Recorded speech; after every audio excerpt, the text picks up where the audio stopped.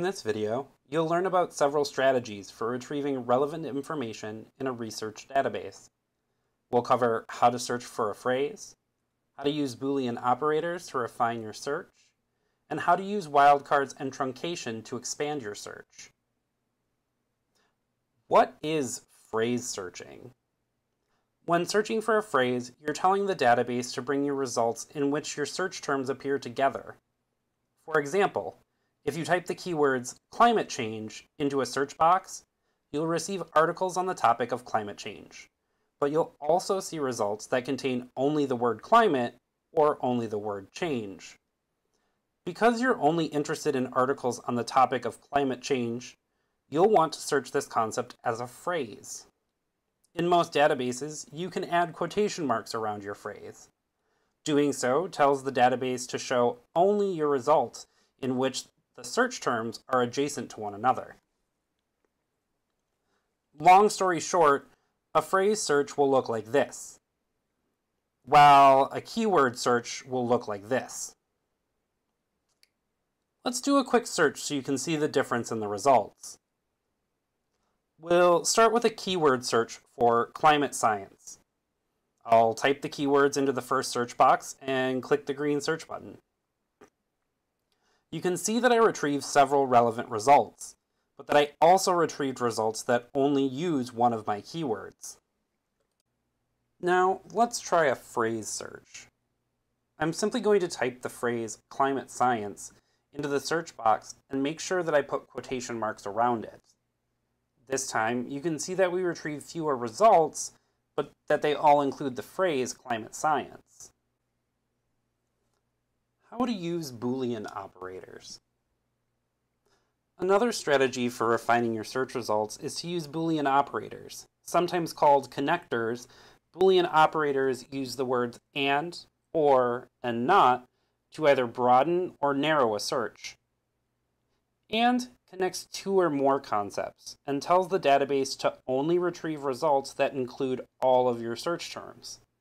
For example, a search for climate change and legislation will only bring back items that contain both search terms, and narrows down your results. When using or, broadens your search results by bringing back items using either of your search terms. Or works best when used with like terms. For example, search for climate change or global warming will bring back items that use either or both terms. Not narrows your search by excluding certain items.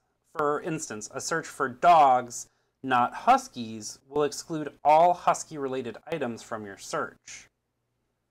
Now, let's try a quick search using the not operator. In the top search box, I'll type in Spitz breed, and then I'll click on the green search button. You can see that we found 71 results, and if we scroll through, you'll notice that our results include several different types of Spitz breed dogs. If I want to narrow my search down, I can do that using the not operator. In the drop-down menu, I'll choose not, and then I'll type in the word that I want to exclude from my search results. In this case, I'll type in the word Indian, and this will tell the database to bring me back all the results on Spitz breeds, with the exception of the Indian Spitz. Now if you scroll through the results, you can see that we have several of the same articles as we did in our previous search, but no articles on Indian Spitz breed dogs. How to use truncation. The last search strategy we talk about in this video is how to use truncation, sometimes referred to as wildcards, to expand your search. In many databases, you can add an asterisk at the end of your search term to replace a letter or group of letters.